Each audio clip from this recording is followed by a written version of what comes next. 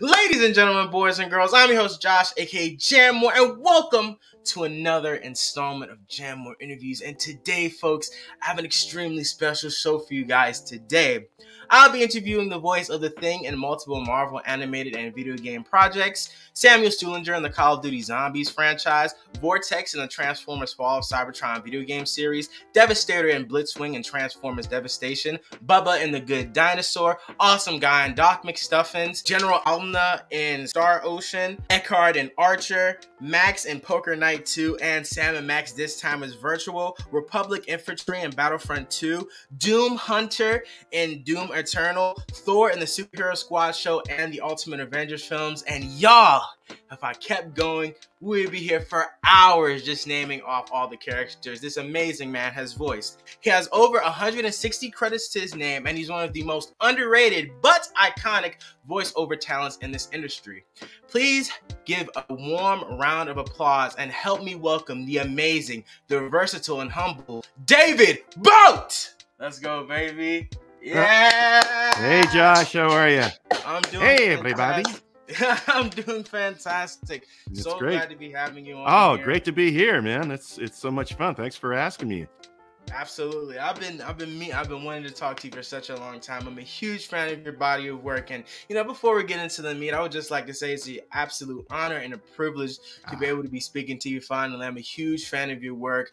Been a major part of my childhood with stuff like Kurt and Danny Phantom and Superhero Squad show and Tough Puppy. You've just been a major influence on me as an artist, and even to this day, and I'm such a huge fan of yours. So it's an honor and humbling experience to be bringing you on here, and I hope to make an enjoyable and fun experience for you today, Mr. Boat. So yes. Thank you and good night. It's like, I can't top that. I got to live up to this now. Holy cow. Who was that guy you were talking about? But thank you very much. I am touched by your enthusiasm. I'm always shocked when anybody knows who the heck I am. Just period. It's like, oh yeah, oh okay. Yeah, it's like, really? You know what? Yeah, I've done Comic-Con a few times and on panels and what have you, and I'm still stunned when I get asked to do stuff like that, or if somebody approaches me and like, oh man, I love this, and it's like, really? Oh, yeah, I did that, I guess, huh? Okay. So I'm always pleasantly surprised when I've made somebody happy. And I'm looking at all these characters up here that you put this beautiful poster together for today. And yeah, I've been doing this for a while, I guess. So there's a few that are quite notable. Absolutely, man. And it must be amazing to just look and pause and have people like me who want to reach out to you or say hello or something and just bring up to all this amazing work you've done. Like you said, you've been in so many franchises. You've been doing this for such a long time. I mean, you have a long resume to your name. So it just must be amazing to be like, wow, like I've actually done all of this, Yeah, I've never seen them all together like this. It's kind of like a weird little family I've created. So, yeah. Right, you got your aliens, you got a bunny, you have a talking rock, you got... Well, he's a rabbity thing. He's not quite a bunny. He's a rabbity thing. That's how they describe him. He's a rabbity thing. Yeah, he's got a cool voice too. I love the voice that you did for that character. It's so cool. It's like a mafia type of thing. I don't know. It's really cool. I like it. There's a little Brooklyn in there sometimes. It's ow! It's more of an attitude. It's kind of in the laugh. Yeah, sure. I love it. But now let's dive into these questions, man. Sure. When you say that you're surprised when people know you, that's one thing I want to do is just bring more awareness to the voiceover industry that deserves a lot of more credit than it's due. I mean, you guys are some of the greatest artists in the industry, period. Like, you guys are so versatile and so talented, and you can just dive on in, and that's what I love to do. But I also like to know a little bit more about the man behind all these iconic characters. So my first question to you would be, if you had to describe your childhood in one word, how would you describe it? Wow. It might not be one word, but let me think if I can think of and condense it down to one word, reduce it to that. Television. Television was when I was a kid. If you watched Mad Men, television used as a babysitter. That was everybody I know grew up in my era watching tons of television, and there was no cable, there was no videotape until I was almost graduated from high school. So if it was going to happen, it was going to happen on maybe 3 or 4 different channels. You had that choice. I remember the day we got our UHF antenna on the back of our little black and white TV, and the first thing that popped up was Astro Boy. I'd never seen Japanese animation before, and it was one of the San Francisco UHF, and then you can look that up, kids. UHF and VHF stations. The UHF smaller bandwidth, you needed a different antenna to pick it up, but they had all kinds of really cool animated shows on the San Francisco station that I'd never seen before, including Astro Boy. TV was everything and nothing what it is now. Talk shows, there was one. It was essentially just Johnny Carson. That was about it. And if you needed to watch something, it was after school or in the evening if you could sneak in and watch some TV. I ended up getting a TV in my room fairly young, so I was watching TV all the time. And it was that and music and comedy records growing up that really got me going.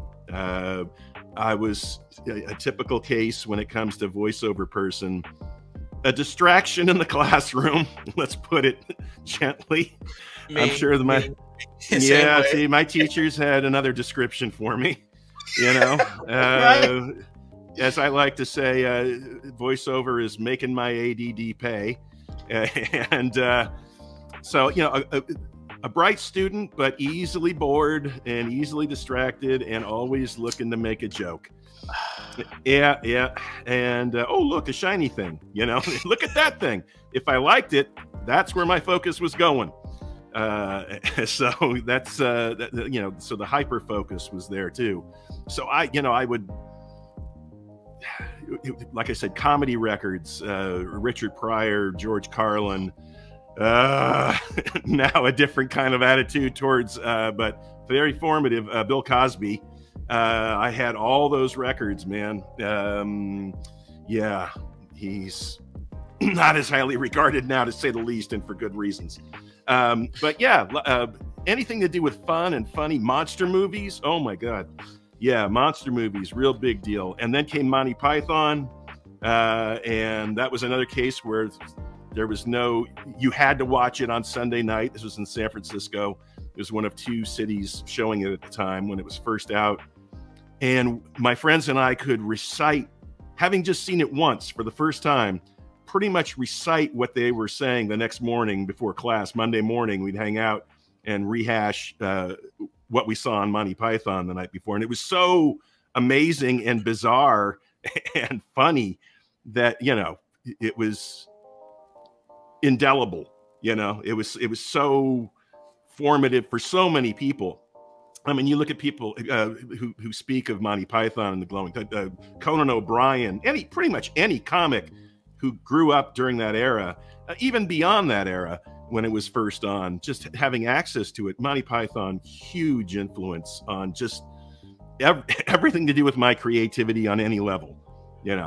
Absurdity, embracing absurdity, that it's good to be goofy, and it can be really fun and funny and thoughtful and smart and still be utterly absurd.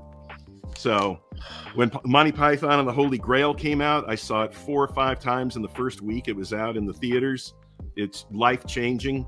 Same with Young Frankenstein. That's how far back I go. But yeah, those 2 movies came out within like a couple of years of each other. And monsters and comedy, are you kidding? That's, I think, my two favorite things at the time. Throw those 2 together. But yeah, I had a good childhood, like any adolescent, loneliness here and there, and, had to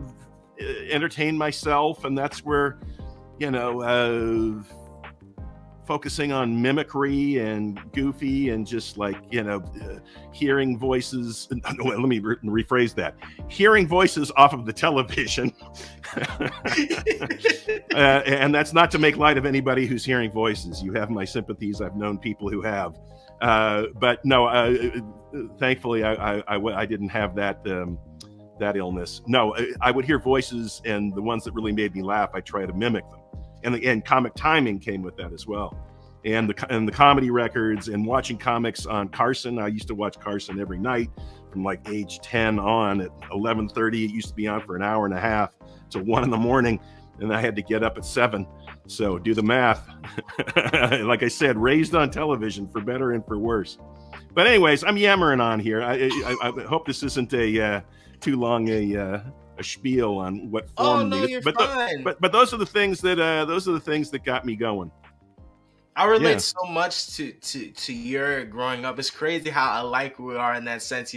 I get bored easy fast. I just be like, let me do something else. Or I grew up like on animation. I love cartoons still to this day. I'll try to find a good cartoon that they're making here and there. Like I grew up on Transformers animated and George of the Jungle and more of the older 80s cartoons like Thundercats and G.I. Joe and the Smurfs and all these other things. A lot of those things have helped inform me as a creative. Like Transformers 2007, the Michael Bay, the first one. That movie's the reason like I want to be a director and a writer and an actor, is because of that movie. And music, when you talk about music, Linkin Park played at the end of that movie, What I've Done, and that's another reason I want to be a musician too. Like so much of my stuff has just come from a lot of these great films that have come when I came out, or things I grew up watching, waking up early to just catch that block of animation for Cartoon Network back in the day. If you guys remember, I would always try and catch that. So catch a Superhero Squad show and all these other things. I would just catch these and that I relate a lot to that when you're like raised on television. I was as well. Absolutely. I mean, that stuff is so. I mean, you got to say The Simpsons too. I mean, this the Bible of modern animation. It still is great, and it's been on for so long. And I was a fan before it was even on the Tracy Ullman show as a short. I was a fan of Matt Groening's comics. Life in Hell and stuff like that they'd be in the local, was it the San Francisco artsy paper? I forget the name of it. SF Weekly. They'd be published in that. And I had the books and everything. And then I heard, they're going to do a full animated series now. And from the get-go, it was just crushing it and just so formative. And to the point where I watched it for so long, so much, and had seen every episode like 6 times, that I just kind of grew out and burned out on it a little bit and just didn't watch it for like 5 or 6 years. And then suddenly there was a 5 and 6 year backlog of episodes that I hadn't seen which were great. I got back into it. It's like music, same sort of thing. It's like you get fully absorbed in an artist and in a band, and then you listen to nothing but that, and then I say, okay, I'm full of that, and I go on to the next thing, and you don't listen to that artist for a while, and you come back to it, and it sounds completely new. So, yep. I know that feeling. It is an interesting feeling. And speaking of music, I find it interesting that you're an artist and well, not an artist, but an actor, because that was never originally the goal for you. Acting was pretty recent for you. I know you got into it in sort of your late 30s while you were working with a band in the Bay Area. And I'm interested, what are some lessons you took from working with that band, and how would you say that has sort of helped influence you as an actor, looking back on it, if you can? Sure. Well, I think there are a lot of big music fans in the voiceover world, I know. Having an ear for sound and tonality and pitch and cadence and rhythm, acting in general, you're going to find a lot of musicians and music fans. I think the two are related. And I think just being exposed to great music and really absorbing myself, losing myself in it, formed my comic timing as well. Because there is something, it's the blank spaces in between. That's where all the meaning is. If it's just notes, it's just going to be, you know. So it's the spaces that really make the music, and that's the same with any kind of comedic timing, any kind of dramatic timing, any kind of timing in general falls into the music category. So to me, so much of what I admire with great voiceover performances and characters and iconic characters, it has to do with how they do it. That is to say, not the tone, not the sound, not the voice they picked, but it's the cadence and the delivery and the dynamics, louder, softer, that everything working in symphony, literally, that really make it. Music is I've heard that answer a lot when I ask people who are also actors, voice actors and musicians. They talk about like how they would do drumming back in bands and how that would influence just like paying attention and stuff. And to go back to what you were saying, like timing and how to hit this beat right and hit this tone right. So or singing, you know, the human voice has so much to do with it too. You know, Tom Kenny heads a band. He has an R&B band, Tom Kenny and the High Seas, and he is just, he is so dynamic and such a great performer, natural entertainer, and singer. Really strong singer. I mean, you think he'd be up there doing goofy voices the whole time. No, he is a huge fan of R&B, all kinds of music, but his band is like old school soul and R&B, 60s, 50s, 60s, 70s. Sort of thing. And you can find clips online, I'm sure, but you know, he doesn't play an instrument, but he can sing like nobody's business and knows where to put the emphasis. And you know, these sort of things carry over. He has a tremendous skill with that, and that's, you know, it's no accident that he is on every other show all the time. You know, he's really, really good. SpongeBob, Adventure Time, you know, Transformers animated. Oh my God, the list goes on and on and on. Mr. Rick and Morty.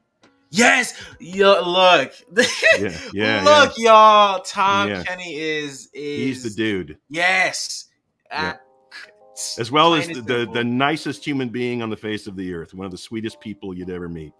So the right guy got the job, I say.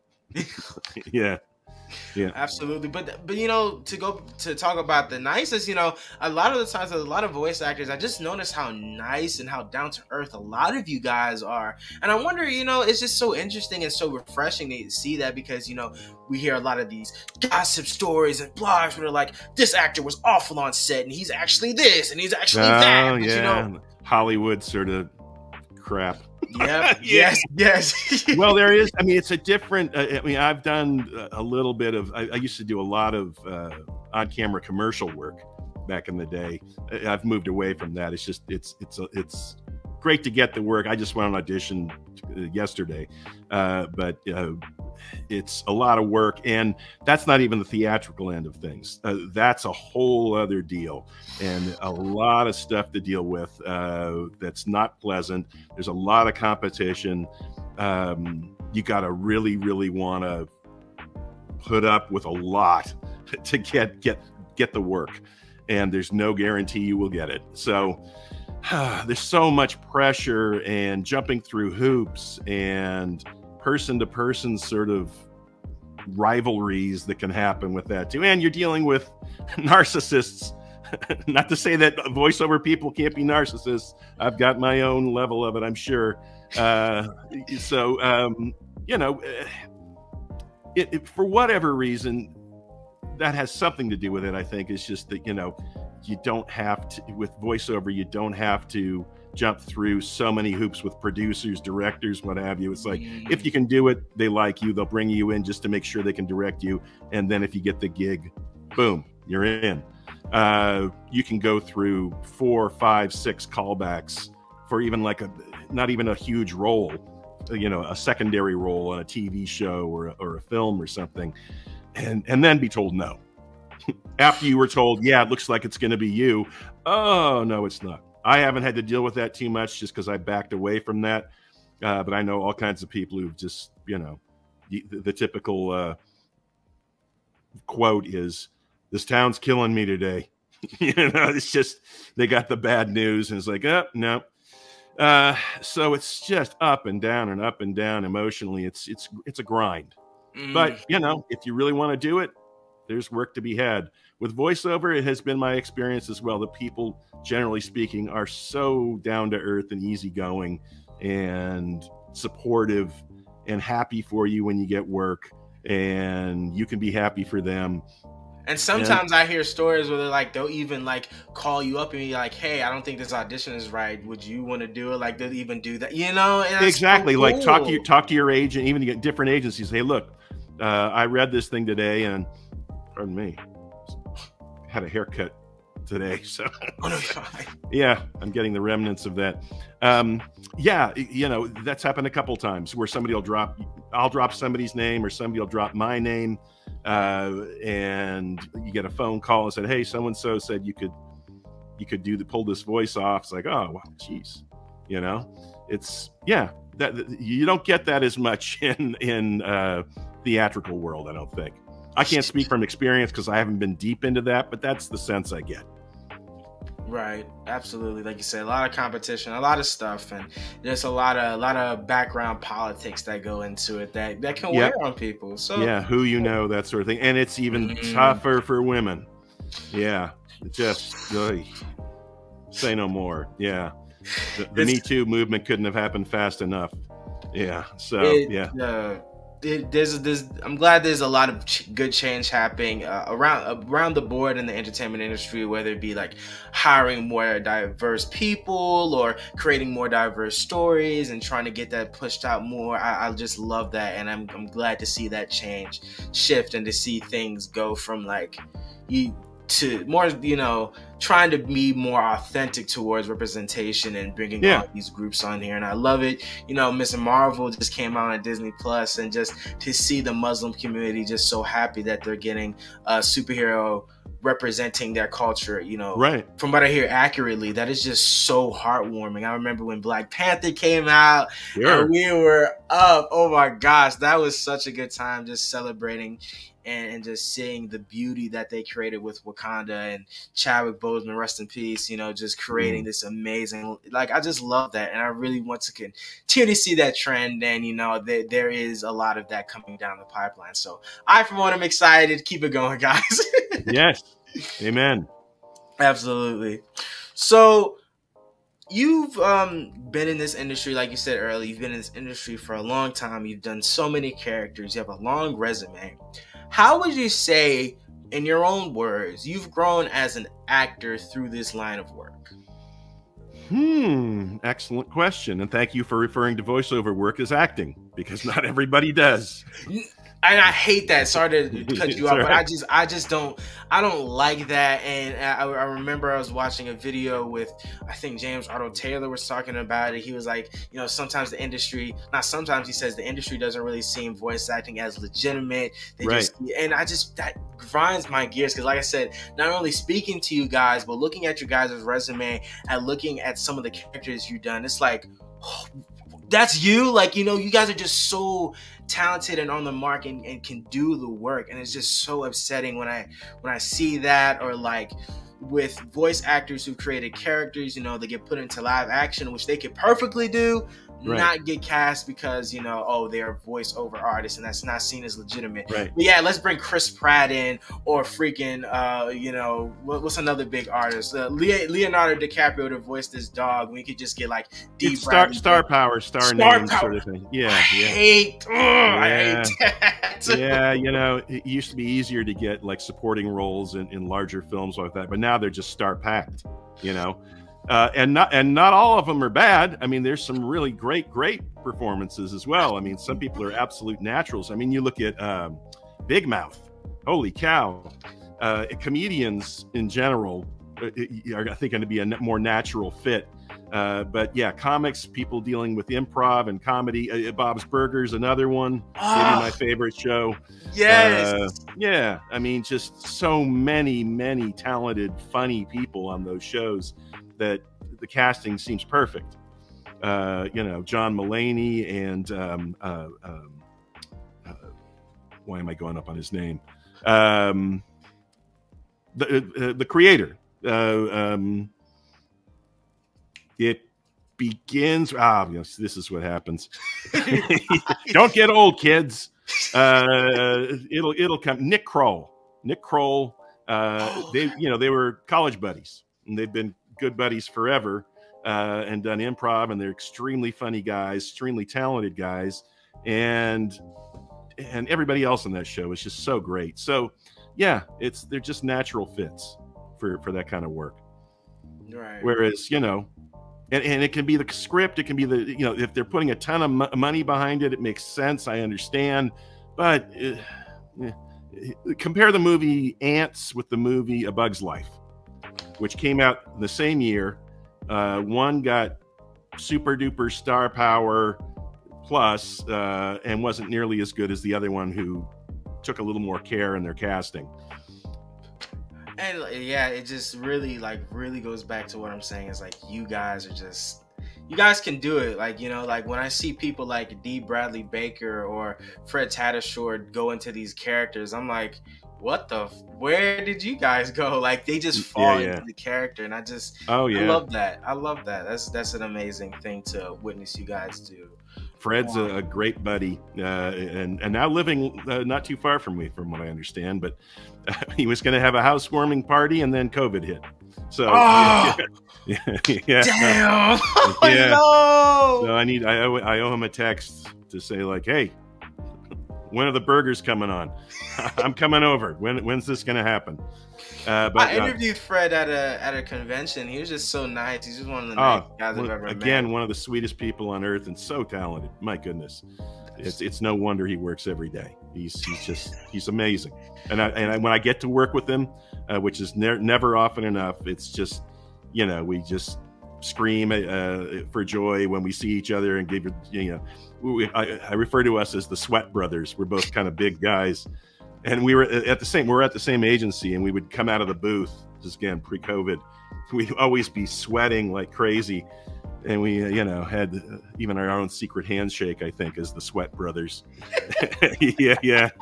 Which, I mean, you guys are like voicing these big characters, so I can imagine you guys have to put a lot of work into produce these voices, or especially if you're like a physical actor, you know, trying to get those punches, like, you know, you're like moving that around. Stuff, yeah. Getting the efforts, yeah, we did. I remember being in a room with Fred and maybe 10 other big guys. We were voicing orcs for World of Warcraft, like a mass of orcs. I think it might have been for one of their cinematic things, either advertising or for one of the cons or something like that. And the room got very warm very quickly because it's like 10 guys my size just screaming, you know, for a minute at a time. And we're just lying on the floor in between takes. It can be very physical, depending upon the character. It can be a real, you know, you bring in extra shirts and put them in the car for the ride home, or maybe just take a nap before you start driving home. So, you know, that's part and parcel to the video game world, especially because there's so much script to get through, and so many, you know, it's hours and hours of gameplay. And if you're a significant character and you have a big voice, it's going to take it out of you. Yeah, definitely. When I speak to voice actors who do video games or stuff like that, or like Steve Bloom, I spoke to a while ago, doing the voices. Yeah, and he was talking about doing sort of those bigger character roles, and I was just like, wow, like goodness, because he has to do like Wolverine and and all these. His amazing, love him, but he has a long resume too. Like that got to work with him a bunch on Superhero Squad. We all did, you know, a variety of characters, and he had Wolverine, and he had I can't even remember, but several characters, and almost all of them were big. Yeah. He has just such a natural, big, resonant voice. So. But to go back to my question, was the did I not answer it? Whatever that was. Right. Nobody's watching. It's okay. No. No, it's like, oh, you're I'm awesome, joking. Man. Oh no, I like I said, I just love more. These interviews are more just like awesome conversations, just having a heart to heart about your work you do and stuff like that. So going on a tangent here and there, I'm enjoying it immensely. What was the original question? But the original question was, how would you say you've grown as a voiceover artist in this industry? Grown as an actor? Yes. Yeah. Good question. I think just familiarity with how scripts work and how scenes work and getting a better line on what they're looking for, what they might need. Getting out of my own way, getting out of my own head, just having fun, not getting nervous. I mean, these are things that just come with experience above anything else. It's just like, yeah, I know what to do. I love doing it. I'm going to do what I do. And if that's not what they want, it's not because they don't like me. It's just that it's not what they need. So doing what I do best or what I'm interpreting in the script is kind of what I lean towards. Sometimes it's different than what I think they're looking for. And I'll give them what they're kind of looking for or what they're specifically looking for. If I have an alternate take, I'll put that as a second take.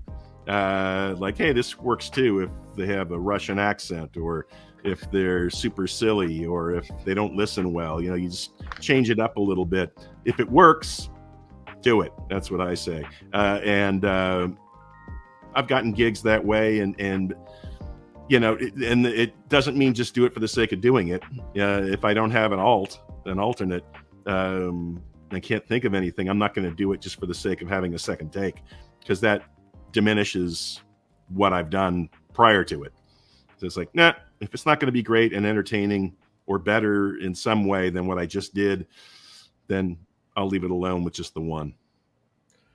Well, man, that growth and being more comfortable in your skin and being able to better get what the creatives are asking you has led to an amazing career, being in some massive franchises. And the first franchise I want to talk to you about is the Marvel franchise. Of course, you played many characters in the franchise, most notably The Thing in multiple adaptations, and of course Thor. And I'm interested, were you a fan of the Marvel comics or the shows pre-working in the franchise? The original old school 60s reruns of Thor, and I guess Thing was there as well.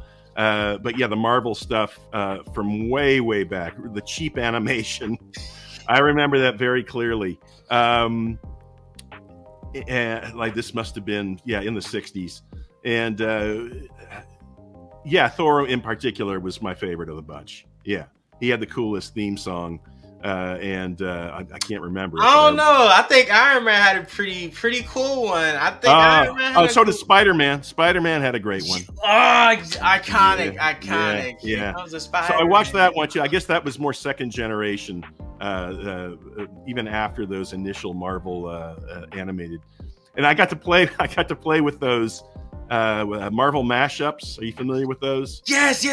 I was about to say you did those too. I got to do a whole bunch of those with some very funny people, and that was a blast, because those are the ones I grew up on, and being able to screw around with those and have some fun was immensely satisfying.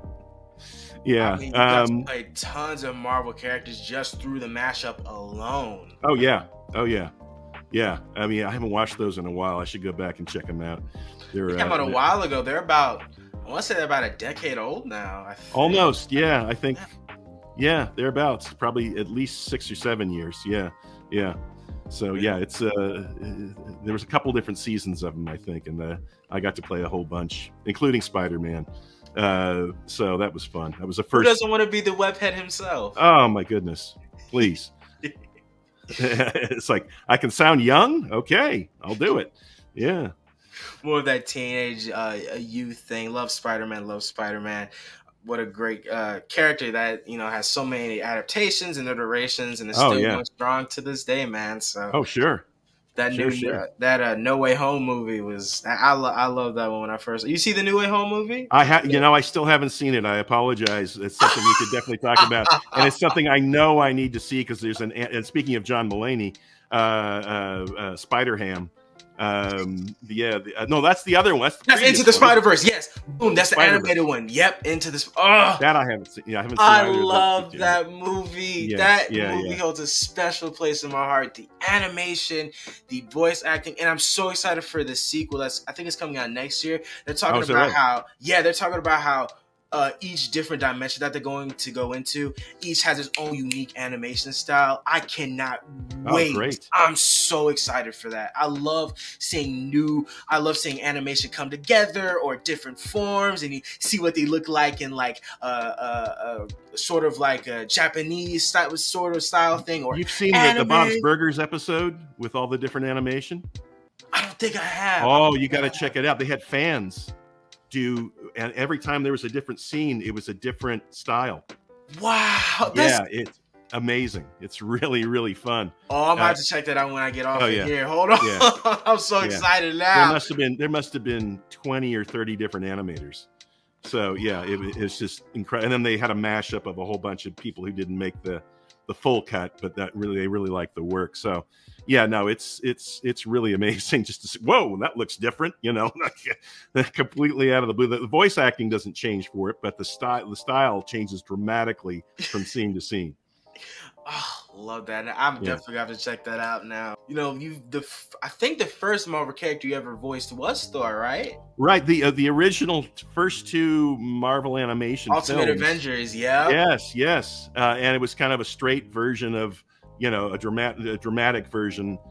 Although we had some fun with I think there were some extras in there where I got to goof around a bit. They let me do some improv with some silly stuff.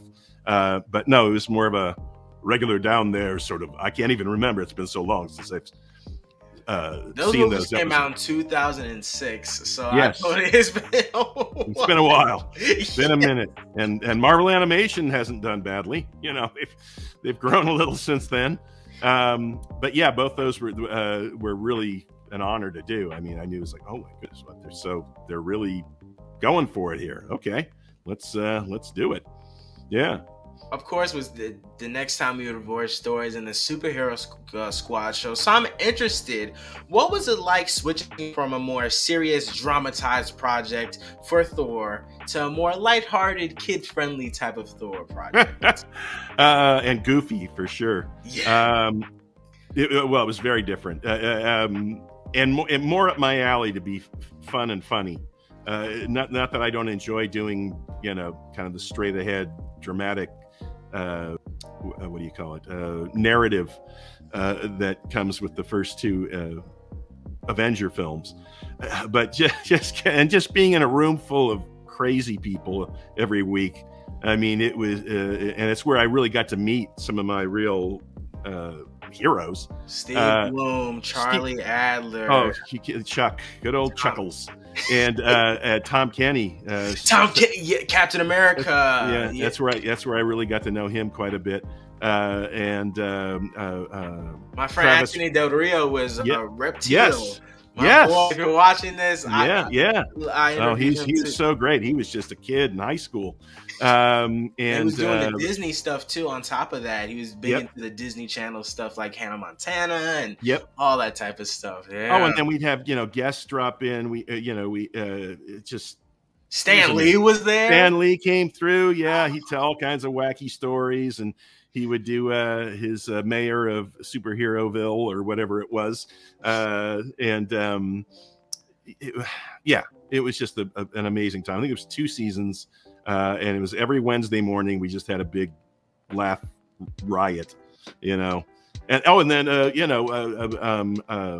Grey Delisle, and Tara Strong, Cree Summer. I mean, just all these people. Yo, you're working with my heroes. Hold on. Yeah. Oh, it was every week, and then they'd let us add. Travis Willingham, It was Who Thor. also went on to voice Thor himself. Yes, he was Hulk on that show.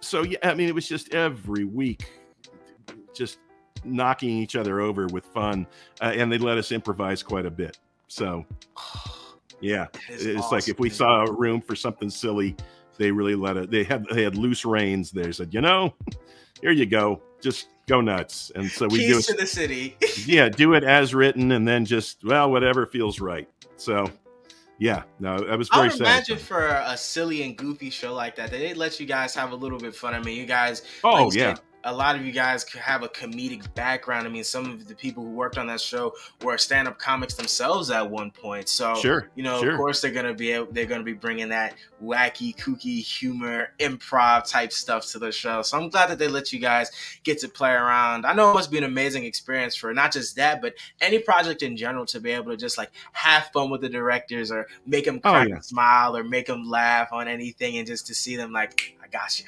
Oh, absolutely. Especially if it's a character that is recurring in any way. Video games, you get to really stretch it out. I mean, Stuhlinger or Stuhlinger, however you want to pronounce it, that's another place where they let me have a loose rein, you know, and let me say, all right, you know, what else do you see here? If I have an idea, they were okay to let me pitch it to him. It's like, how about if he says this instead?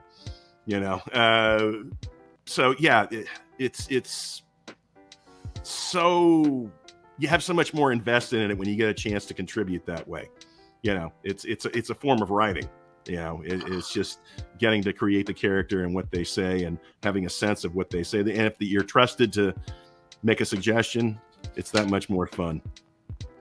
Right, and I could imagine that tape would be so much more richer and fuller, because it's like, all right, I know the character, I understand the character. What would he say in this scene? I know this is what this is written, but let me try this. And then they're like, oh, okay, I like that, you know, and they're like playing back and forth at you, and oh, that sounds so much fun. That's why I want to be a voice actor, just doing that and experiencing the range, and then being able to change my voice and just play around and be like, let me, you know, because I would imagine with on camera, to talk about that a little bit again, you know, I feel like it would be a little bit more stricter, you know what I mean? It can be. I mean, it depends upon the director and the script and everything too. But there's, I mean, you look at stuff like Talladega Nights, all that goofy stuff with Will Ferrell and John C. Reilly. Tons of that stuff is improvised, or they're being thrown lines on the spot. Like, try it this way, try it this way. I mean, you've probably seen the outtakes of them trying to keep a straight face. It is hilarious. I love that. I love seeing outtakes and just bloopers of them just like messing around on set and just seeing everyone just like fall out. I love that stuff. Seeing people just like laugh and giggle is just like such a nice feeling, you know? Oh, sure. But to go back to the Marvel thing, of course, I'm going to get into the other T-hero you voiced, the Thing from the Thor. The Thing. I love your voice for that character, man. I'm a huge Fantastic Four fan at heart, and I love the cast that Disney's recently done. You know, you have Robin Atkin Downes as Mr. Fantastic, you as the Thing. Who voices the Human Torch? I feel like they changed the Human Torch and Invisible Woman voiced actors a lot. Honestly, I can't remember. It was a little while ago, but the Thing is one of my absolute favorites. And as I mentioned when we were speaking earlier, it's my Uncle Joe, essentially, from Brooklyn. His expression, he was a shorter guy. And the history behind him is pretty incredible, but just a short, little, unassuming guy. And I was his height by the time I was like 12 years old. Yeah. I mean, I was a big kid, but he was a shorter guy, and he'd say, "Hey, Shorty," you know, he'd call me Shorty, sarcastically, ironically, but that's how he spoke. That was his natural tongue. How you doing? Oh, what's going on? You know, and it's helped inform a fantastic voice. Do you remember the first time you were cast as the Thing, and what did the original audition call for? It might have been a Superhero Squad show, and he came up in the. He might have come up. Was it there? It must have been. I think he was there. Yeah, the thing was. Yeah. And it was just sort of written into the script, and they handed it to me and said, "Do this." So they figured I'd come up with something, and that's what I came up with because it was just so Uncle Joe, and I was familiar with the backstory on Thing, and being a real New Yorker, so it was a natural choice for me.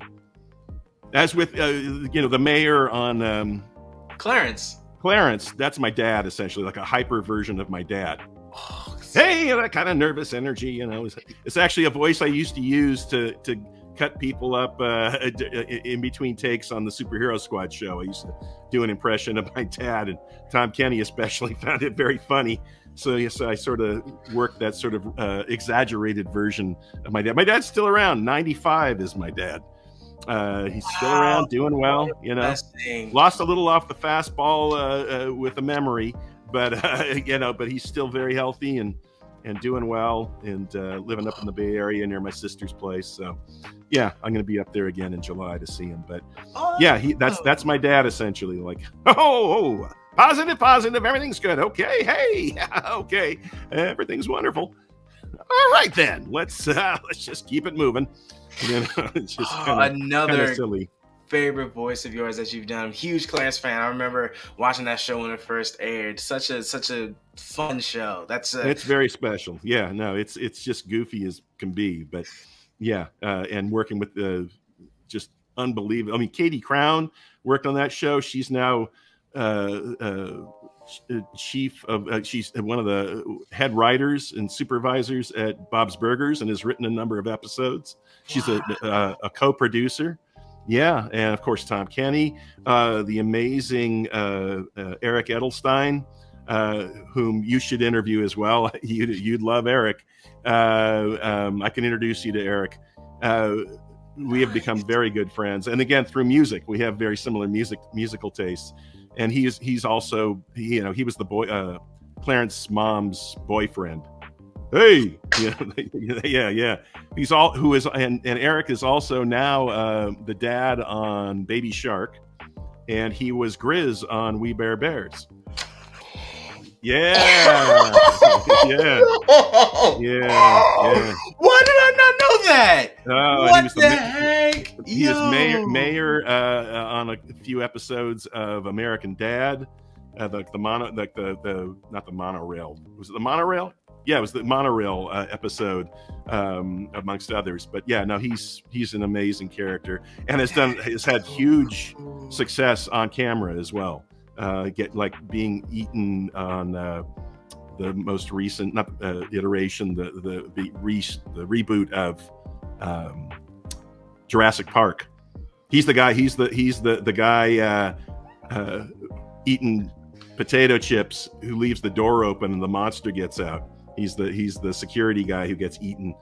This is so cool. This is what I'm talking about. Talking about. That's so cool. Oh my God. And he's I call him my little brother. He's like about 6'6". He's this big guy, but just a big teddy bear. He's just the sweetest guy in the world. Yeah. I'm thinking, because I think the tallest voice actor that I know is Travis Willingham. Like, that guy is he's probably 6'2". He and I actually might be 6'3". I'm about 6'2", but Eric towers over me. Yeah, no, he's a big guy. IMDb got your height wrong. What did they say your height was? They said it was like 5 something. I was like, oh really? Yeah, oh, that's wrong. I'm not vain about it, but it's like I've been over 6 feet since sophomore year of high school. That is so cool. Yeah. But from a character perspective, what is your favorite thing about The Thing? That he's so easygoing. Well, he's easygoing to a degree, but he's just such a regular guy. There is clobbering time. But, other than that, let's go bowling. Let's go have some fun, which would be my uncle as well. Hey, Shorty, we're gonna go see the Harlem Globetrotters. You want to come? Yeah. So yeah, it was. He's just such a regular Joe, just such a regular guy. The guy you could hang out with. Just don't piss him off. Yeah, don't. Obviously, he'll crush you. Stay on his good side. Yeah. The Thing is such a cool character that I love from the Fantastic Four, and it's just been really upsetting to see. Actually, you know what? The first Fantastic Four movie that came out in 2005 with Michael, what's his name? Chiklis. There you go. Boom. I used to see him at the market. Now he's the shorter guy. I mean, not petite, but he has a big voice and a big presence. He's very stocky, strong, but shorter than 6 feet for sure. That's the only thing that movie that's really gotten the Thing right. In your opinion, of course, we have a Fantastic Four movie in the works coming out. Who knows when, but we know it's coming down the pipeline. In your opinion, from someone who's gotten to spend some time in the big orange man skin for just a little bit of time from various video games and animated properties, what do you think they have to get right for the Thing in order for him to be successful in the movie? I think he's got to have a good heart, that he's kind of a gentle giant, and at heart, he's a pussycat. He's a sensitive guy, but he's just in this massive form. And when he needs to use it, he has no hesitation in using it. He doesn't look forward to, he looks forward to dispensing justice in his own way, but it's the bad guys he's after. And other than that, he just wants to, have a few beers, go bowling, hang out, and have some fun with his friends. I'm glad that you. Yeah. So it's just keeping his heart true and keeping his sensitive side available, I think is important. I'm glad that you look, man. I'm glad that you understand the Thing so well and what the character is. I love that, and I look forward to hearing you in more projects as this one of my favorite Marvel characters. Really hope to get him right in the movie. Please don't mess with this movie. Please they got to get it right. Yeah, they have to, because I remember the one that came out in 2015 and how that was bad, and just even though I love the earlier films, there are things that could be tweaked about it. Why? So I really get this right, guys. This is your last chance. Come on, it's your last chance. But Marvel is a huge franchise, of course, with movies and live action TV shows now with Disney Plus. It's a huge franchise, but another huge franchise you were part of is Call of Duty, of course. Sammy Stuhlinger, what a character! Another character that's made up my childhood. I remember playing the game, and I was just like, I think you're my favorite of the Victus crew. Is Stuhlinger. I love your voice and how you make him sound like really angsty and really all over the place. He's in over his head. I mean, he probably, I always saw him as somebody, even though he worked for the CIA and he's been through all kinds of missions, that everybody around him who knows him is like, how is this guy still alive? He's just fraught with anxiety constantly. He does not keep a cool head. He's just always on edge, but has a will to live. That seems to get him through the tough times. And a little bit of zombie flesh on the side. Well, it might be human flesh. Who knows? You never know. What an interesting thing they did with that character. But the first time you were ever introduced into Call of Duty was actually as an additional voice. Call of Duty World War II in 2008 as a Russian soldier. Number one. But I'm curious about the auditional voices process, because when I usually think of auditions, I think you guys are auditioning for like these side characters that have a lot of meat and stuff like that, but then I see a lot of you guys' work is composed of like additional voices or soldier number one or monster number 3, so how does that go? Do you guys audition for additional voices just as you would regularly audition for characters? More often than not, yes. Sometimes it's if a director knows you and knows that you can do it, and they don't have to, sometimes it's a time issue. Like, we don't have time to audition a whole bunch of people. I know that so-and-so can do this. Let's pull him in. And you just get called in. That's always great. But more often than not, they'll cast for sometimes 2 or 3 different characters, and you might not even know. You know, they have code names for different productions and stuff now, just for non-disclosure agreement stuff, and to keep things on the down low, so it doesn't, you know. But then you show up, and it's like you're talking to Batman. It's like, oh, what is this game about? You know, like, it's called Zeppelin, but it has nothing to do with Led Zeppelin. Yeah. I do not see guys here with electric guitars. Yes, exactly.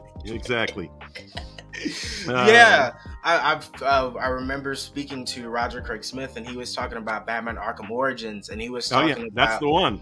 Yeah, he was like reading a line, because it was under a code name, of course. They don't want people to know it's a Batman game. And I think that was Zeppelin. Yeah. What? Yes, yeah, because you were one. You were I was a cop. I was yes, Officer Owen. Yeah, right. And then there were 2 other characters I did as well. They get 3 for the price of 1. So when it's peripheral characters and you haven't been cast in a main role, you know, if they know you can do it, it's like, oh yeah, we've worked with Dave before. Let's get him in here. That's so. And Roger, good Lord, there's another guy with a resume, and he's out in Idaho, you know, taking pictures of birds. I know, I follow him, and it's just like a picture of space. Incredible photographer. My goodness. He's the reason I have a camera in my room right now. That I go out, take pictures, and try.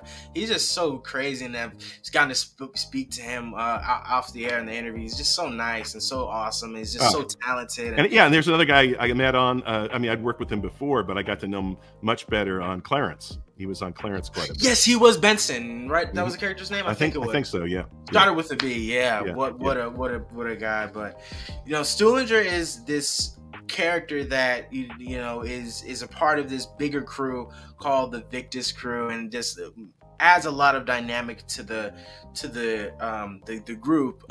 Back up a little bit, how did you find out that you booked the role of Stuhlinger? Were you sitting in your room? Did they call you? Email? Text? Occasional bird mail? I'm not sure.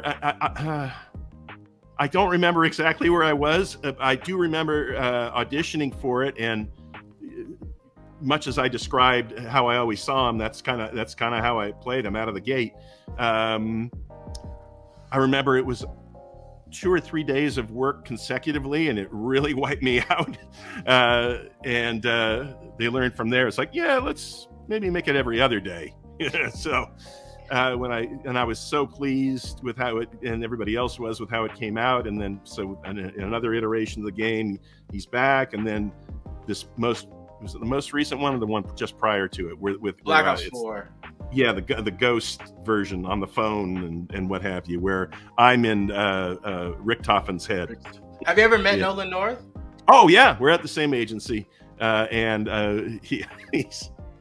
he is a character. Oh my God, another hugely talented and versatile guy, but just funny as can be. His version, Christopher Walken. I don't know. I've heard it before. He's done it in like a couple interviews I've watched of his. And I'm just like, dude, you're awesome. You're awesome. He's really good, and just a cut up. He's another one of those guys who's just constantly funny. We're back when we used to audition in person at the agency, and hopefully we'll be able to do that again, because that was part of the fun of the hanging out. You know, if you're waiting for an hour to get into the booth, you get to like hang out and just be goofy with really interesting people and really goofy people. And he was one of my absolute favorites to hang out with.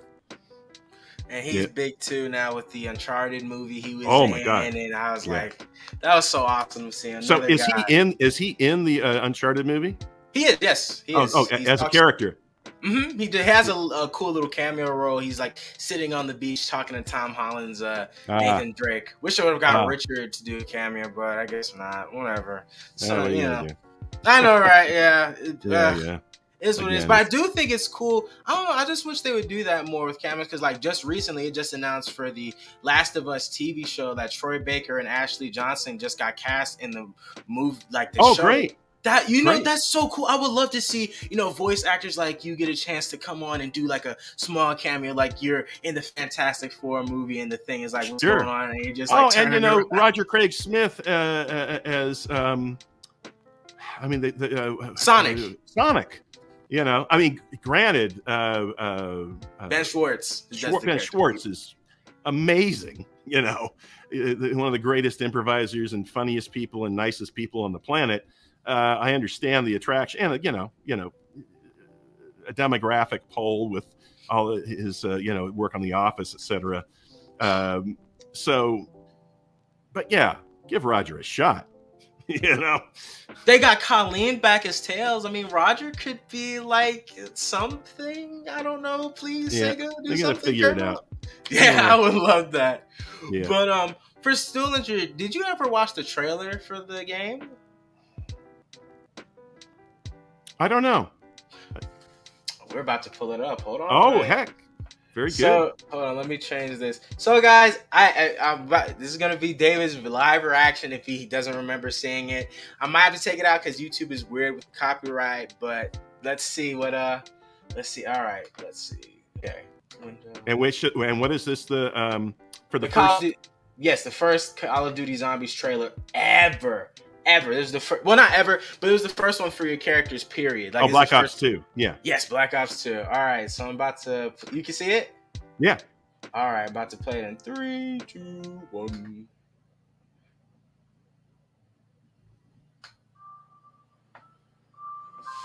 Do you remember any of this? Oh, I do. Okay. All right, well. I mean, maybe I just remember the scene with the bus, but that might have been a cinematic for the game. Yeah, that's and Nolan is, you know, Nolan is the bus driver. The bus driver. Yo, when I found that out, I freaked out. I was like, what? That's so cool. Nolan's done a lot of Call of Duty characters. He's also in the Alcatraz map and stuff. There he goes. Oh, there I am.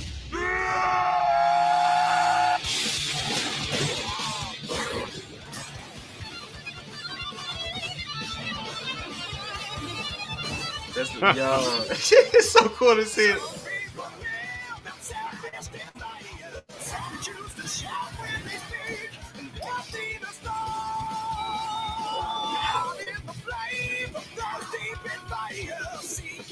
This is so cool. I remember when I was looking up this trailer and I just felt so nostalgic. It's insane. This song too, I love this song. Avenged Sevenfold is my favorite metal band of like all time. That part right there used to make me mad because you'd have to like kill like these demon dog things. Oh yeah, so hard. But it's crazy to see how the reaction to the Victor's crew has changed. I remember when this is about to end, but I remember the initial reaction to Victor's crew. It was interesting. Were people not into it? Hold on, yo. So I remember. You gotta get the blood spatter. Right, yeah, they do that for all the trailers at the Zombies on. They're like Call of Duty, zombies, and then the blood and the zombie comes up. But I remember the initial reaction of Victor's crew because we were so tuned into Primus crew because that was Rick Toffin, Tank Dempsey, Nikolai Belensky, and Takio, you know, Tom Kane, Fred, Steve, and Nolan. And we were so used to hearing them. And then we came to the Victor's crew. And I remember little old Josh was like, I hate Victor's crew. I hate all of them. Bring them back to originals. But, you know, as I've gotten older and come to appreciate the different cast that has come along. Of course, in Black Ops 2, you guys weren't the only crew. Then there was the Black Ops Alcatraz map, and that was a completely different crew than your guys. And so I've come to appreciate, and especially Stuhlinger as a character, his role in there. And I just, you know, I love Victor's crew, and I was so happy. I was like, wait, what are they looking at for Black Ops 4, the trailer, when they were looking into the frozen tubes. I remember playing Yeah. the game. I was like, oh, no way, they didn't just do this. And I just saw you guys in those tubes, and I was like, yo, Yeah.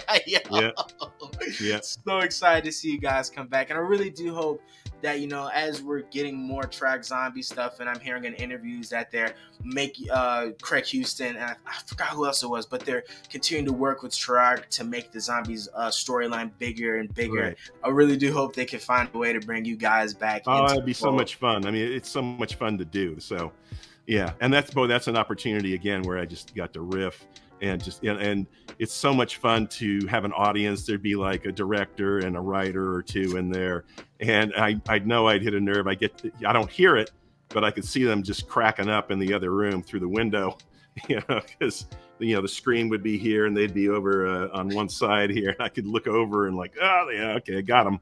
Yeah, so yeah, I guess that's a keeper. Yeah. Yeah, man, and Stuhlinger has such iconic lines in the game and just throughout the maps. Because how many maps are there? So it's Transit, Die Rise, Buried. Am I missing one? No, I think you guys were just in those three ones. I think it's 3. Yeah. Yeah, it was just those 3. Yeah, Transit, Die Rise, and Buried. Love Buried. I think that one is so cool. You guys just falling down into like this Western underground town, and then that's when they introduce all these cool weapons like the Ray Gun Mark II and this Western looking pistol. Give me a good one. Yeah. Going to the mystery box. Yeah. I guess this will work. Yeah. He's hard to please, is old Sam. Yes, I just love the little clips where they're like, "Hey, you know, we're running out of ammo, player. Do this or da da da da da. I need ammo or something like that." And I just love the funny little takes that we get, or like when Dempsey's breaking the fourth wall and is like, "Hey, why don't you just drop the chips and give me some ammo because the gun is about to run out." Like I love stuff like that. So much fun. Yeah, the writing was really fun.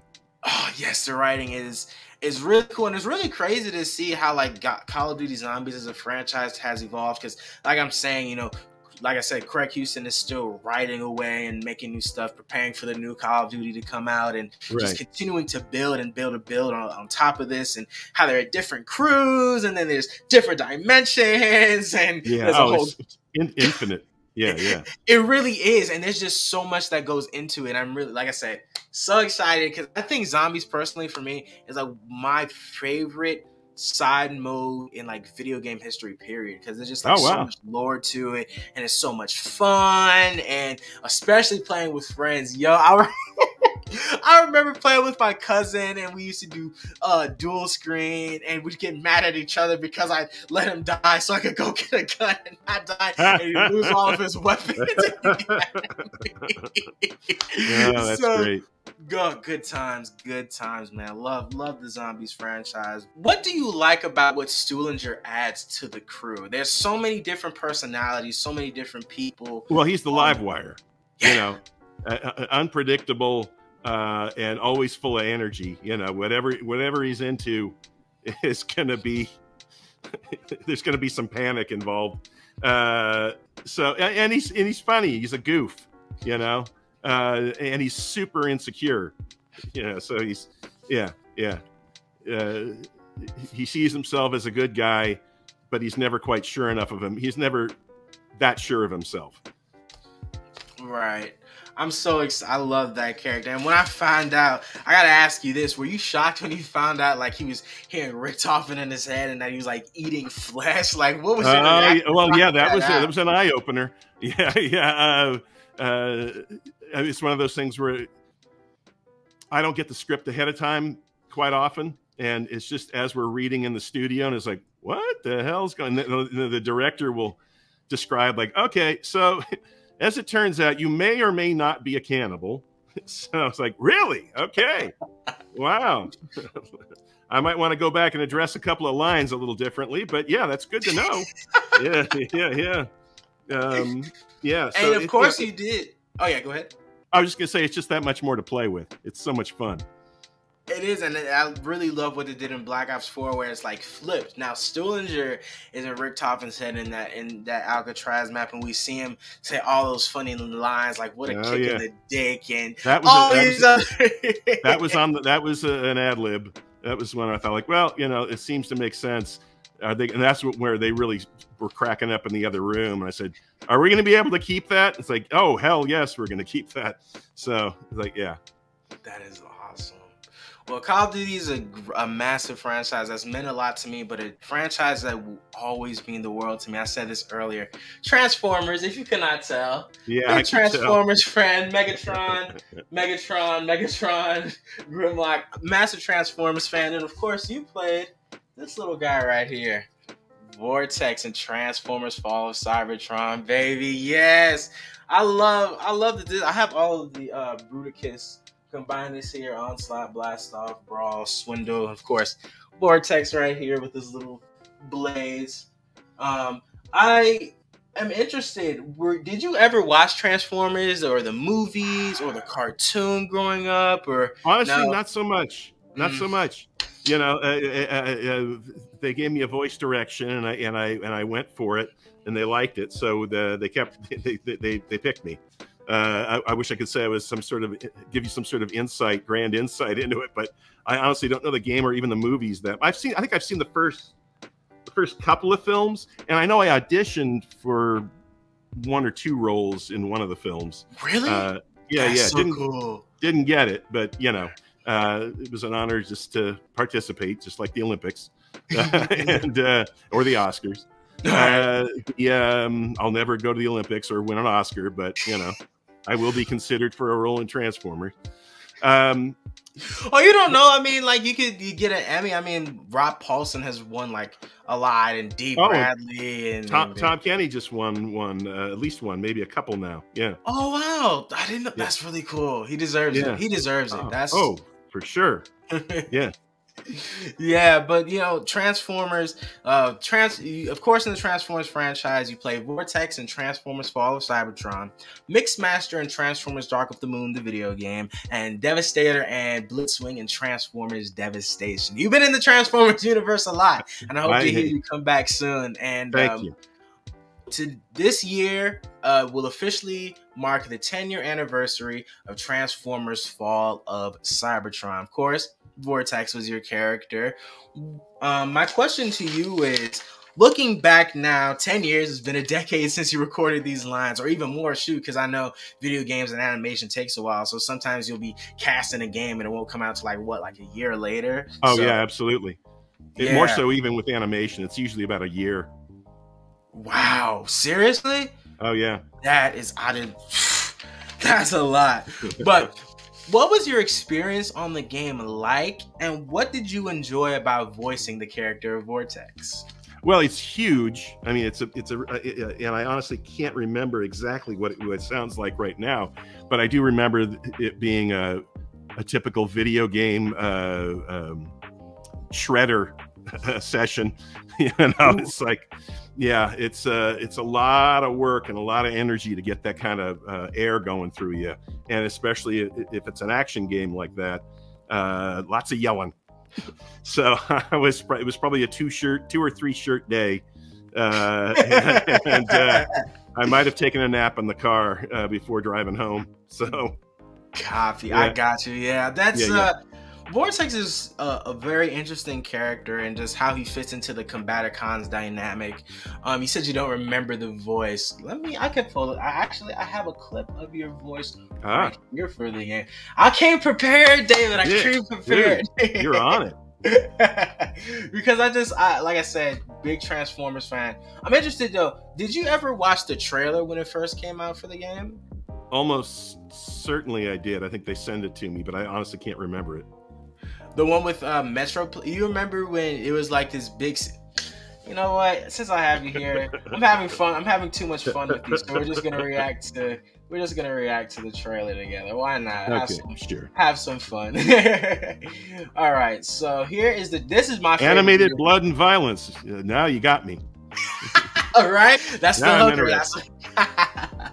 They should change that to animated energon and violence, but you know, I'm not complaining. But this is my favorite video game in video game history. Like, I'm not joking when I say they made a phenomenal trailer with this. So they made two, but this is the better one. So yeah, I'm about to play it. This trailer turned 10 years old this week, actually. Turned 10 years old this Monday. I love this. I love the music, and I just love the visuals. Wow. Look at these visuals. Yeah. My boy Jazz. They need to put Jazz in more stuff. It bothers me. I want to see Jazz in more. Of course, Nolan North voiced Bruticus when you guys came together. That was him. Right. He was Bruticus and he was Brawl too. I remember that. He becomes Optimus. Do you know who voiced Megatron? I don't. It's Fred Tatasciore. Oh, it's Fred. Yeah. That makes sense. You're gonna hear Fred again soon in just a little bit. He's getting beat up. Golly.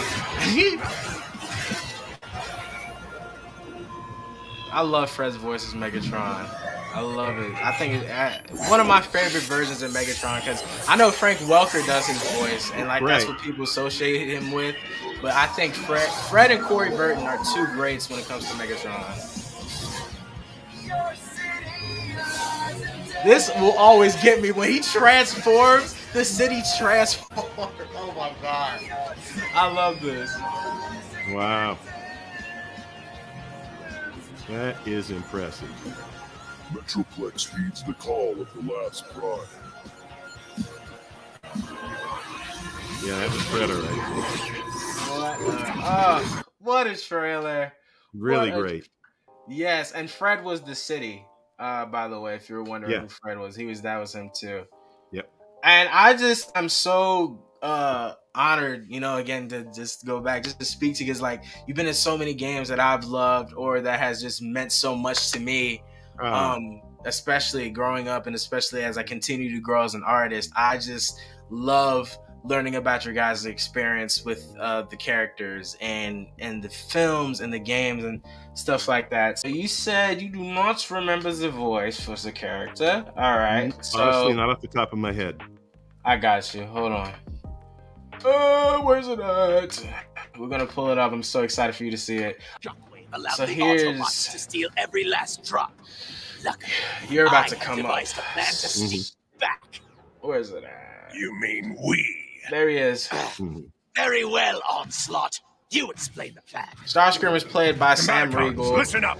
Onslaught was Travis Willingham. Blastoff was Keith Silverstone. Swindle was Steve Bloom. And you were Vortex. Wow. Brawl was Nolan North. Quite a cast. I know, right? And you guys don't get to meet one another. Blastoff, Vortex. You'll need to clear a shortcut through this canyon to the bridge. Sounds simple enough. Brawl will follow in a dropship. So it's like that, sort of high pitch. Yes. Yeah. Really, and he has to. In order to get that gravel, you have to project quite a bit. Yeah, and then they process it. Of course, they put like a metallic sort of sheen to it. Yeah. Yeah, that's what they do with a lot of the Transformers voices. They filter it up a little bit, not too much. Of course, the original performance is intact, and you doing it like you, of course, you could do it. Transformers: Fall of Cybertron. What a great game! Happy 10-year anniversary to one of my favorite video games of all time, man. And I'm gonna buy a cake. Congratulations to you, man, for being around so long to celebrate these milestones in animation and video game history. It is truly amazing. It's a lot of fun, and I'm so glad it makes people happy. Makes my little heart happy. So hey. But to go to Transformers Devastation now, Transformers Devastation is really special to me because they brought back a large portion of all of the original voice actors to the game, and they got to reprise their roles for just one final hurrah, and I love that so much. Frank came back as Megatron, of course. Optimus is Peter, you know, all the time. Peter Cullen is Optimus. Sure. Michael Bell came back for his characters. Dan Gilbertson came back for Bumblebee, and then you come in as Blitzering and Devastator. And you know what's cool about Devastator is he was on the case, the cover for the video game. and it was him, Devastator, Megatron, and Optimus on the cover. So I'm interested whenever you're voicing a character and they appear on the cover, what is that feeling like? And to add on to that, what do you remember about doing the voice of Devastator? we're gonna have the same problem that I had with the previous. Vortex. It was a while ago, man. Yeah. yeah. Oh, no. Yeah. No, but I do. In answer to your first question, it's always a thrill. I mean, my goodness, just I didn't know that he was going to be such a part of the game and such a striking image that they're going to put it on the cover. So yeah. Oh, it's always exciting. Or getting a toy that's made of a character I've done. I mean, that's just crazy. Do you have any like Funko Pops or like action figures that you've collected over the years? Yeah. Oh yeah. They'll occasionally send me stuff. I just got some stuff recently for the Sam and Max thing. There were a couple of different figures. Yeah, those are really nice. I did the Sims. I did all the major male characters. I think there's like 10 or 12 of them for Herbs. I don't know if you ever played that. No, but my friend plays those games religiously. When I tell you, whenever I'm calling him, he's either on Sims or Call of Duty. He's on Sims or Call of Duty. And he loves those games so much. So trust me, I know a little bit about Sims just from him gushing over those games. Oh yeah, constantly. That was an amazing experience in itself. Just no script. It's just all improvised. Yeah. So yeah. Transformers is a massive franchise that's been around since the 80s, but a franchise that came after that you're a part of is Doom. Doom Eternal as the Doom Hunter. Now, I know you told me that you aren't really the biggest gaming person, but were you aware of the original Doom video game? Oh, yeah. I mean, it's so iconic. It was such a huge hit that you couldn't avoid it. It was everywhere. Commercials. Go over to friends' houses, they're playing it. It's like, yeah, I'm going to go play the guitar. So, yeah. And not that I didn't, it's one of those things where I have so many hobbies and things I like to do. Right. I don't have an aversion to video games. I have more a fear of being addicted to them because I know how it can get. I mean, my nephew growing up, and I would, my sister is so funny. I would do work at Electronic Arts up in the Bay Area. And they have, like at Disney, if you work at Disney for a day or whatever, you can go into their store and buy stuff really cheap if you're talent. And they have a room, a big room store at EA. It's like anything you want. It's like $10 a piece. So I went in, just got this massive stack of video games, and I gave them to my nephew for his birthday. And the look on my sister's face was like, oh. Do you have any idea what you've just done? Because they were having a problem with him playing too much. I mean, he came out okay, don't worry. But, yeah, we visit him once a week. No, for me, I'm a huge F1 fan and also soccer. So those, F1 racing and soccer, just those two games alone, I'd probably lose my mind and several years of my life just playing that dang game. Because I understand with the F1, you can get one of those bucket seat things, like full enclosures with the steering wheel and the whole, oh my God. Yeah. It's crazy to see the process of how gaming is continually evolving and how they're adding new things or new attachments to the consoles or to the controllers where you can be more involved in it and just feel immersed in it. Then we have VR technology making its way into the mainstay. It's only getting bigger, man. And then the bigger it gets, that means more jobs for you. So I'm excited. No complaints, man. Absolutely. It's just more the fear of that's a money and time hole that I can't afford right now. So, yeah, it's like, I'll stick with what I got for now. But no, I grew up playing pinball. I can still remember the summer where it turned over to video games. It kind of happened overnight, and this is in the Bay Area. So I was playing on one of the, up in Berkeley, they had one of the prototypes of asteroids. It was unmarked. Yeah. it was tough to get on it. But when it was your turn, it was like, all right, this thing's amazing. You know, That's what do you call this? I ain't got a name yet. So at least it didn't there. I could be utterly wrong, but I think it was one of the prototypes. Wow. And oh yeah, all the great pinball games, and then most of them were gone by the next summer.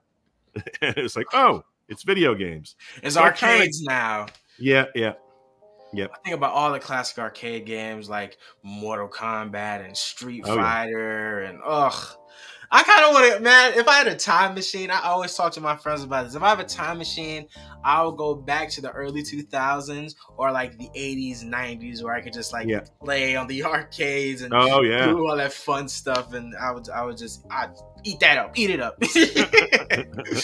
But to talk about your role in Doom Eternal as the Doom Hunter, this is an original character that Jay created. So you're the first person to ever voice this character. That's really cool. And it's so scary. He's up there somewhere on the art I've made. You can see the devil horns. Oh, no kidding. Yeah. Oh, yeah. How do you remember creating that voice, or was it just like screaming? It was a lot of yelling. I do remember that, but honestly, I'd have to hear it to know exactly what was going on.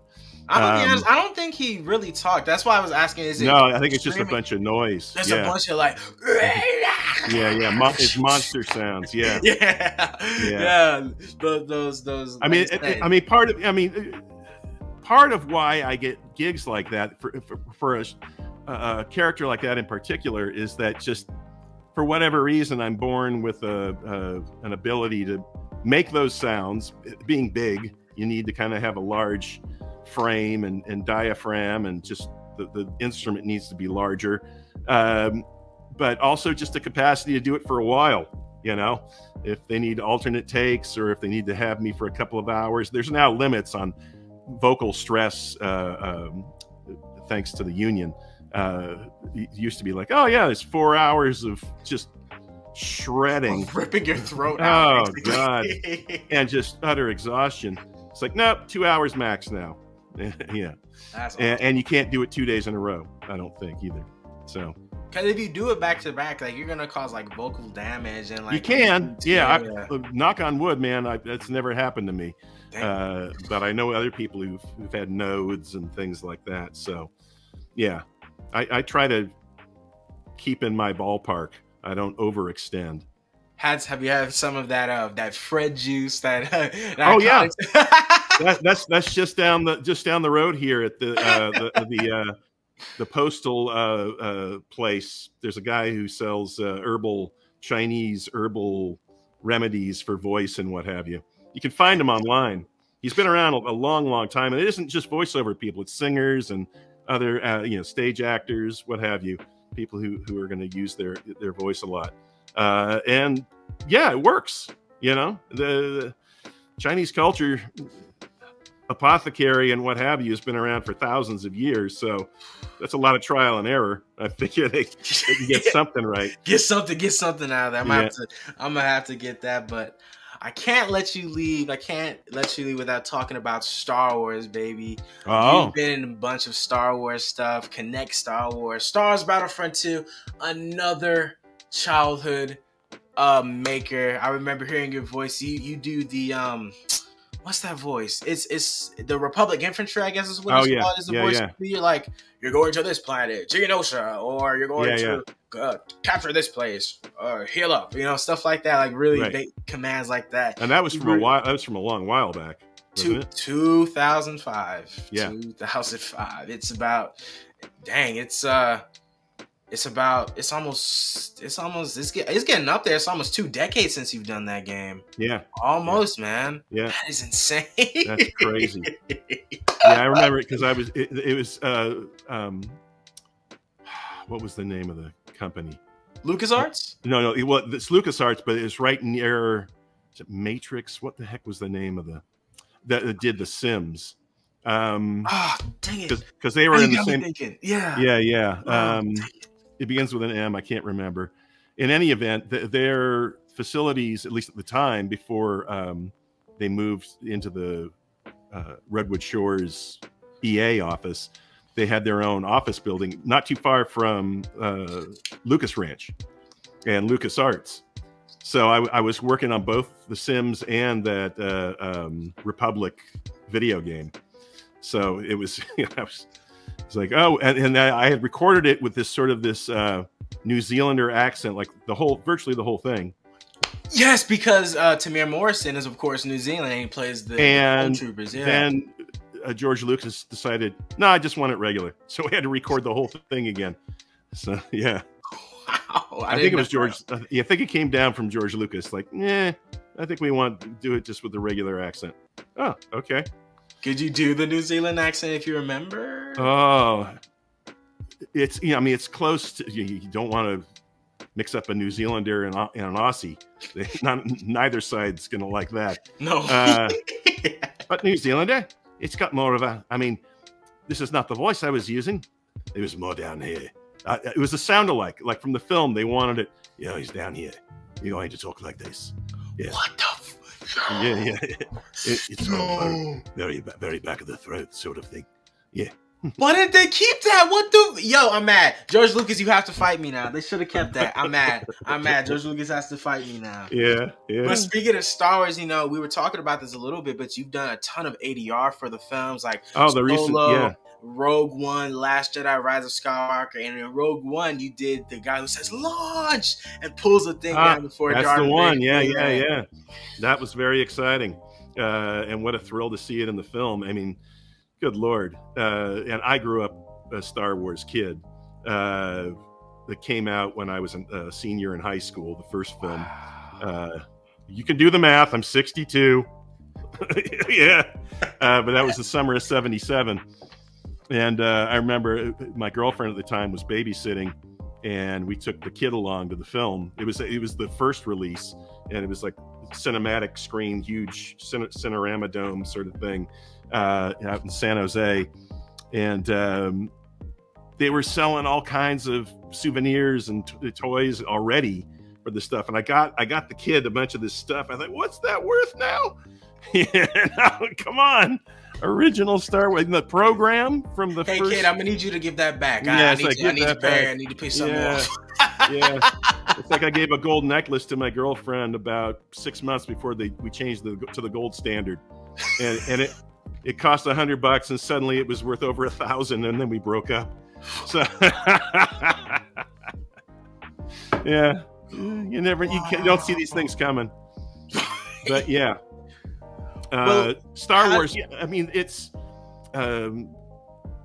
getting to see all that footage. Oh my God, the scene when Princess Leia, God rest her soul, gets blown out into space, and we think she's gone. They were very careful trying to not show us key plot point scenes as best they could. And the director, oh my God, I'm going up on his name, Rian Johnson. No. Well, he was there a couple times, but no, the sound director. Okay. He's also an artist. He was nominated for an Oscar. Oh, I'm going up on his name, and I'm embarrassed. Jeff. Ah, shucks. Oh well, whatever. He got distracted, and I was up doing an individual character. Like, I think one of the people who gets blown out when the thing hits is my voice, and I'm up there standing in front of this huge screen, having never seen this before, of course. And he got distracted, and they let it roll to the point where Princess Leia is getting pushed out into outer space. I'm like, no! And he's like, stop the film. And I'm on my knees going like, I'm not leaving here until you bring Princess Leia back. Dang it. You can't do that. It's like, I'm sorry. What the heck? Yeah, that must have been. He must have been. Like, yeah. What is going on? My eyes bugged out of my head. Like, no, you can't do that. Oh my gosh! Do you remember what you did for Solo? Cause I love Solo. That's one of my favorite Star Wars movies. I don't care what any of y'all say. I love that movie with all my heart. I like it a lot too. And Glover, my goodness, as a young, he was so good.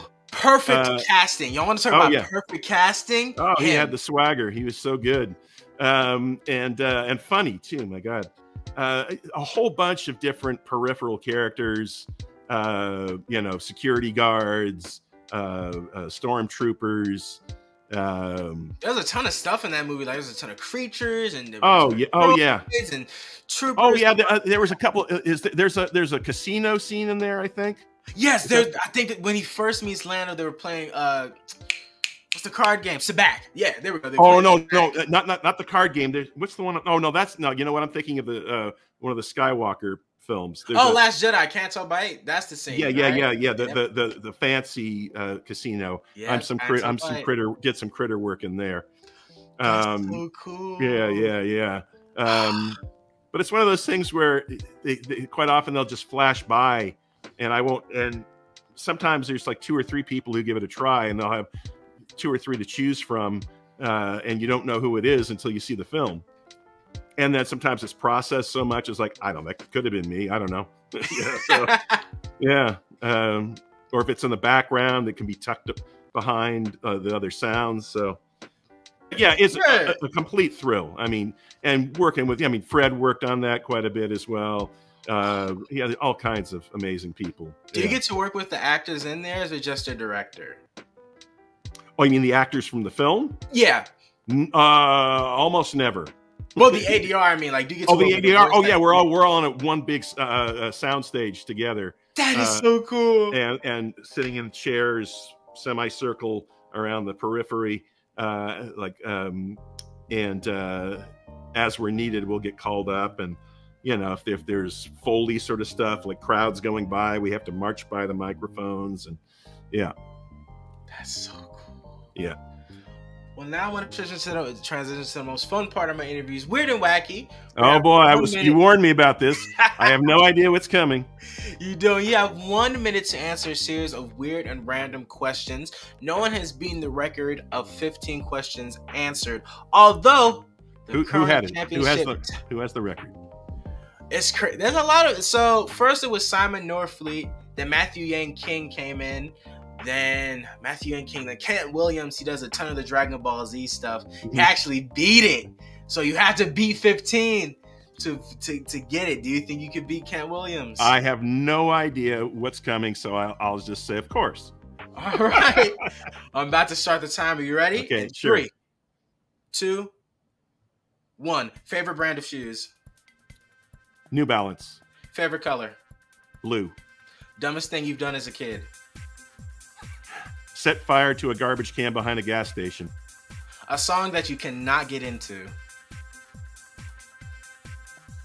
Pass.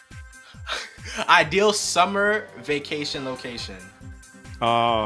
With friends, having a barbecue, wherever. Would you favorite season? Fall. Would you rather be hot or cold? Cold, because then you can get warm. Would you rather be stung by a bee or bitten by a dog 5 times? I have been bitten by a dog. I'll take the bee, thank you. Favorite brand of soda? Coca-Cola. Do you like dessert? Yes. Do you have some? Favorite Star Wars movie? Second one. The timer. There it is. What did I get, like 7? No, you actually got 11. You got 11. Did I really? You got 11. Yeah, wow, you got 11. That's not bad for a rookie. No, next time I bring you on for your next big project, it'll be awesome. But man, David, you're awesome, man. And I've just had so much fun getting to talk to you and getting to know more about you as a human being and as an artist. And it's just been so much fun. My final question to you is, during these times that we live in, there's a lot going on. You know, we have a lot going on around the world. We're still going through a pandemic. Gas prices are going up. There's a war all over the other side of the world. There's a lot going on right now. What would your current message, if you were given a mic and you could say one message or a paragraph or whatever to the world during these current times that we live in, what would it be? Love each other. Know that everybody, it's a hard road to hoe for everybody you meet. Always give people the benefit of the doubt. Show love and understanding and compassion wherever you go. Y'all heard it from the icon himself. Y'all do that. Do now. But no, seriously, man, there needs to be more love out here, more joy and more hope and more happiness around here. There's so much that goes on, and you know, it's important to be there for your fellow neighbor and to just let them know that it's gonna be okay and that we're gonna make it through this stormy weather. Nothing lasts, but sadness doesn't last. You know, happiness comes and goes. This too shall pass. Boom. Couldn't have said it any better. Yeah. So just stay there and take care of your family, take care of your friends, take care of yourself, man. It's really important to take care of yourself and don't beat yourself up too much because you know there's a lot going on and you know, give yourself a break. Absolutely. Treat yourself as well as you try to treat your best friends because almost nobody does. You know, we're our own harshest critics and toughest person to deal with. So take a breath. It's cool. Usa, meditate. Meditation. Absolutely. Twice a day. You do that? Yeah. Okay. Let's go. Let me know you're a guru. Hold on. No, there is no guru, no method, no teacher. We can all meditate. And it's not a religious thing. It's I learned at the UCLA what is it? They're at the forefront of what is known as compassionate. I forget. There's a term for it, and again, it's slipping my mind. I think I need lunch. But mindfulness meditation, where it's just a relationship with the human body and the mind and the physical benefits of it, and just reducing stress. And when I started reading about it online, I thought, wow, that'd be great. But where am I going to be able to do that? Oh, and I was living on the west side at the time. It's 5 minutes from my house. So I started taking classes there. This was 10, 15 years ago. And it's been enormously helpful. Twice a day, it doesn't have to be a lot. There's a podcast called 10% Happier, I think it's called, where the guy talks about trying to find, as a former ABC news correspondent who had a panic attack on air, live TV, and had to find his way to there's a book with the same title, 10% Happier. But you know, somebody who's never meditated before trying to get into it, and it was difficult, and he had to find what worked for him and what works for other people he talks about on his show.